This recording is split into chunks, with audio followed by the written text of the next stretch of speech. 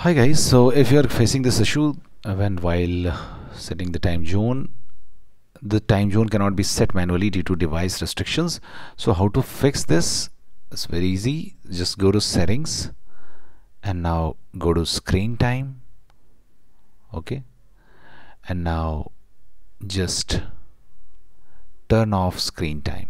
Okay, turn off screen time, and now try again and your problem will be fixed. If this does not get fixed, then what you have to do, you have to search location services